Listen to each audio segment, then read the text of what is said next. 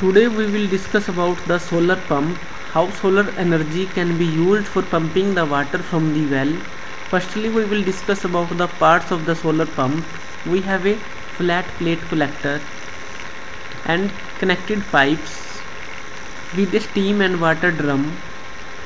Turbine, condenser, pump are connected with the steam and water drum, and turbine is connected with the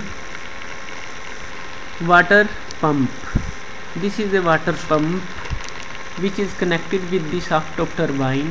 When turbine rotate, pump will start working and water will be discharged through the well in the outside. Now we will see the working animation of the solar pump.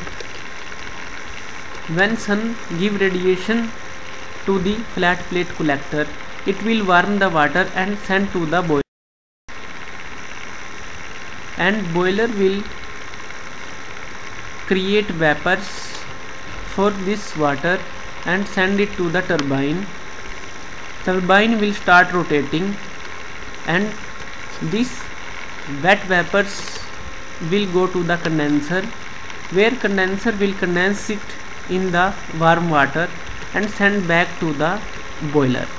This cycle will be repeated and this cycle will be repeated, and when turbine will start rotating, this shaft is connected to the water pump. This water pump will also start rotating, and by the rotating of the pump, water will be discharged from the well, and this cycle was repeated again and again.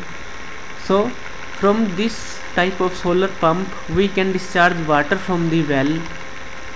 So solar energy can be used also for pumping the water from the wells. Thank you.